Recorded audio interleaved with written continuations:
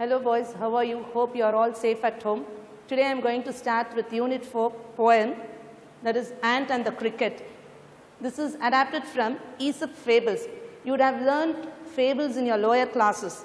Fables is nothing but, it is a traditional story, conveys a moral lesson.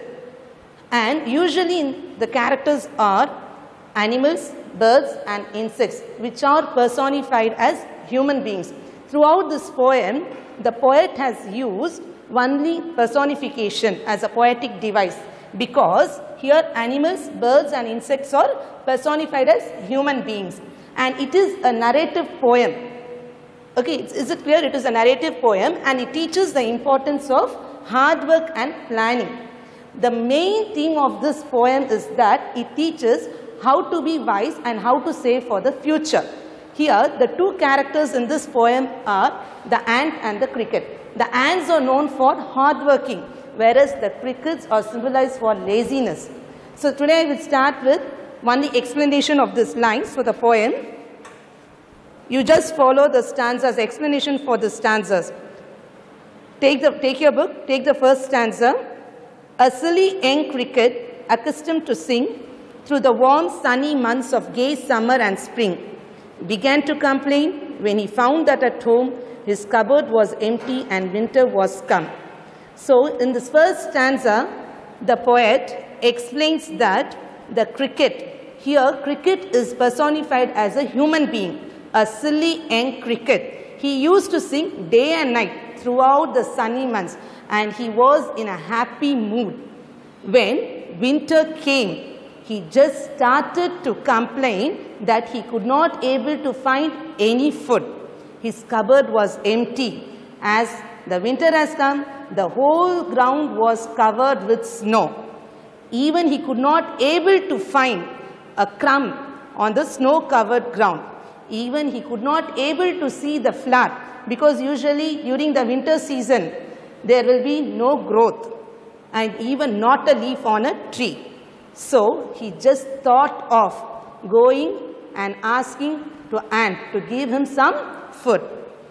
Oh, what will become, says cricket, of me? At last, by starvation and famine made bold, and dripping with wet and all trimming with gold, away he set off to a miserly ant to see if to keep him alive he would grant. So the cricket becomes worried about himself. He questions himself, what will become? He felt very sad, because if he goes, hunger, and what is meant by starvation? That is extreme hungerness. If he goes hungry and there will be a scarcity of food. So because of these two main points, one is what here? The starvation and famine. He made him brave to go and ask the ant for some food, dripping with wetness and trembling with cold. He set off to a miserly ant. He goes to that miserly ant. What is the meaning of miserly? One who is very, very ungenerous, is not at all generous to give something, to give away in charity. To see if to keep him alive, he would grant. So, to keep him alive, so he goes and asks, okay, he made the dripping cold, made him brave so that he could go and ask the ant to give him some food and shelter from rain and a mouthful of grain, so that he could able to survive. And that too, he is not begging here. He wished only to borrow and that he may repay it tomorrow. This shows that how this cricket is very lazy. If not, he must die of starvation and sorrow, says the ant to the cricket. I am your servant and friend. So he goes to the ant. He asks the ant to give him some grain and a shelter so that he could able to survive the winter. But what the ant says here, the ant replies to the cricket that yes, of course, it is a servant and the friend. But the ants never borrow and they will never lend. That is the characteristics of the ant. But tell me, dear cricket, did you lay anything by when the weather was warm? So the ant questions the cricket. When there was summer, what were you doing at that time? why you didn't save anything for the winter? Quote the cricket, not I. This quote is nothing but said. This is used in the Old English before the first person or the third person. Is it clear? So, the cricket said, no, I didn't save anything. My heart was so light. I was very happy. The whole summer, the day and night, I was dancing and singing because all the nature looked to him very happy and gay. You sang, sir, you say. So the ant questions him. So you are saying me that you were singing the whole day and night. Go then, says the ant. The ant gets angry here and it says, go out from here and dance the winter away. How you spend your summer holiday, the same thing you do it during the winter also. You go and dance. Thus ending, he hastily lifted the wicket. So the ant, what he could, quickly he lifted the wicket. Wicket is nothing but a door. And out of door turned the poor little cricket. So the ant chased him out of its house and he said he will not help, because the ants never borrow nor they lend. So it says to the cricket, go and dance the whole winter so that you will be happy in the winter also. Folks are nothing but people. The people call it as a fable. As I already told you, fable is nothing but a traditional story which conveys a moral lesson here. So what is the moral lesson here? That the ants are hardworking and they are pre-planning everything.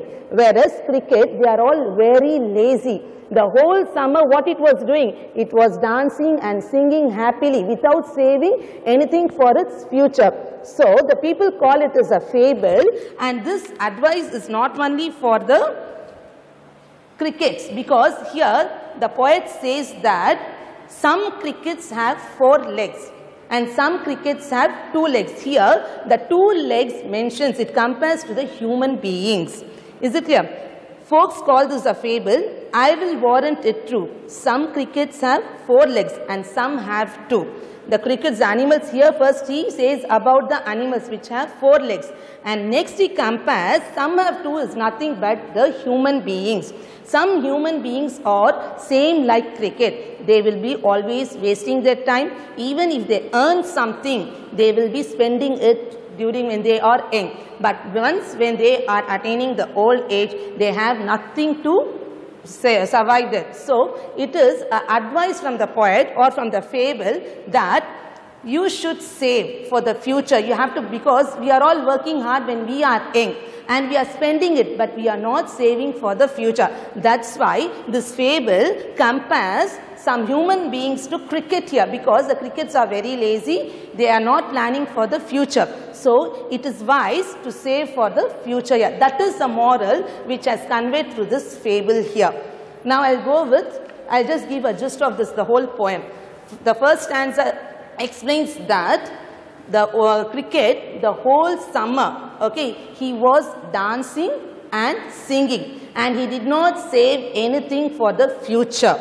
So when he came to know that he didn't save anything for the future during the winter, he went to ant, he begged ant to give him some food, and that too he asked, he is only borrowing and he will lend it tomorrow. But the ant, they are all not, they don't give any charity here. So it just turns him out of the door, and it says that you go and dance the whole winter as you pass your time during the summer. So it chases him out, and it gives what? That the cricket suffers the whole life. The ant made it clear that ants never borrow nor lend. He also inquired the cricket if he had saved anything when the weather was fine. The cricket answered that it had sung day and night, enjoying the summer. The ant threw the cricket out and stated in a stern voice, it should dance in the winter season too.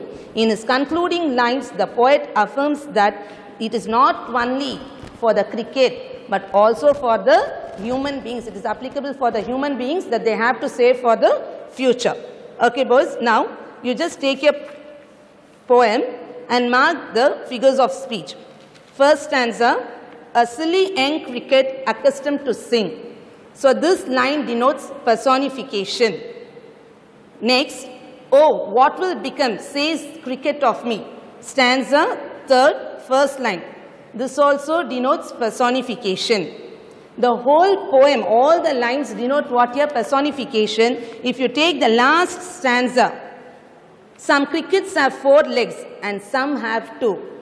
This poetic device is metaphor here because the human beings are compared to animals here. So he means the human beings who are like cricket waste their earnings. For all nature looked gay, for all nature looked gay. Here it is a repetition of lines. If you see in this whole poem, only 3 poetic devices are used. First one is personification, where the animals or inanimate objects are compared to human beings. So the whole poem, all the lines, it refers to what here? Personification. Last line, some crickets have 4 legs and some have 2. It represents metaphor. Then for all nature look gay, it is repeated twice, that is called as repetition.